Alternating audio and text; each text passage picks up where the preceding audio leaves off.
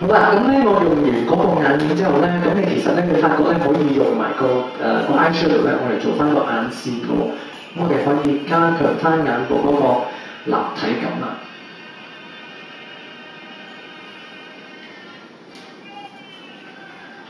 咁啊，你見到畫嗰個眼線出嚟咧就好出。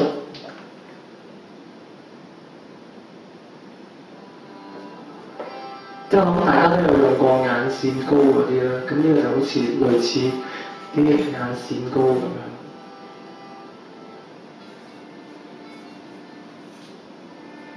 咁其實睇得到佢一路用嘅時候咧，你都會睇到 eye gloss 係真係有一個好處咧，就係好易滑啦，同埋好即係個質地好滑啊，咁所以佢就好易推開佢啊咁樣。咁就唔似有時 powder 咧，你會幾難 blend，咁但係今次呢個就真係好好 blend 嘅。咁你見到 model 個樣即刻出晒嚟啦。咁同埋當然你譬如夜晚嘅時候咧，咁你當然畫翻下眼線啦。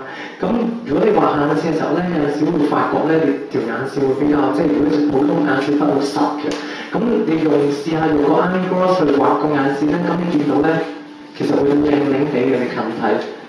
咁譬如喺燈光射落嚟嘅時候咧，咁啊非常之靚。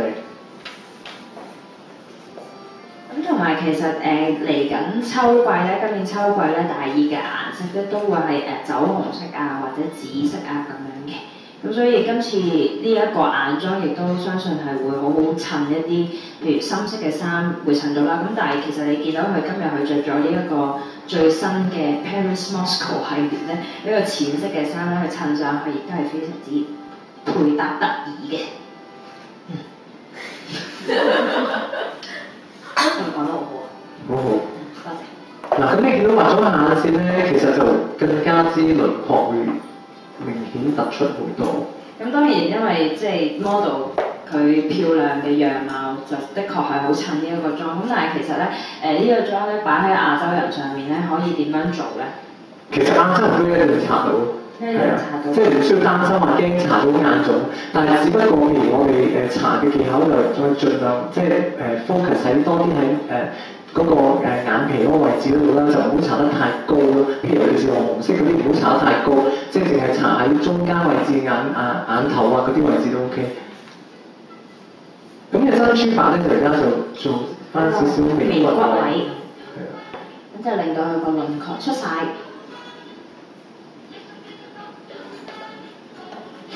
好啦，咁我就搽完嗰個眼影，跟住咧可以掃翻少少胭脂啦。咁見到搽咗個眼之後就成 sharp 好多。sharp 咗。咁胭脂嚟緊用嘅呢個咧就帶少少 earth tone 嘅。咁因為我哋個妝咧其實唔會話全部太深色啦，咁啊如果咪撞得好似犀利咁樣，咁啊胭脂咧我哋稍微可以減淡少少啦。咁即係 focus 翻啲。Apple 位。咁咧其實呢個胭脂嘅色咧其實之前我哋都出過呢一個嘅胭脂嘅，咁就係嗰個 pattern 咧就係我哋經典嘅 Tweed Jacket 嘅 pattern 嚟，咁所以呢個就叫 Tweed Brush 啦。咁今次新出呢個顏色咧就有少少似磚紅色咁樣，即係有啲似威尼斯嗰啲屋嘅 feel 咁樣嘅。好啦，跟住我哋就畫埋個嘴。咁我哋可以試下咧，嘗試畫翻唇線啦，因為其實我覺得而家好少香港人畫唇線，但係其實畫咗就真係靚好多，咁啊加強翻唇部嗰個立體感。係因為其實如果你哋有留意 model 個嘴咧係比較薄嘅，係啦，咁所以而家佢其實畫翻嗰個唇線啦，同埋一陣搽咗唇膏之後咧，你就會見到佢有一個唔同嘅效果，幫佢豐順。咁同埋呢個色係非常之 natural 嘅顏色嚟嘅。咁呢個唇線都係今個係新嘅顏色啦。咁另外唇膏咧，咁一陣Paris 都會用到新嘅顏色。咁其實今次唇膏咧，我哋就總共有6個新色嘅。咁分別咧就有一啲比較易用嘅，譬如一啲咁樣嘅粉紅色啦，亦都有一啲比較可能都有好多，如果中意 earth tone 嘅人，亦都會好中意啲咁嘅啡色，亦都會有嘅。咁而家 Paris 用緊嗰個咧就係78號色。係一個比較甜美嘅。少少 peach 嘅顏色咧，其實。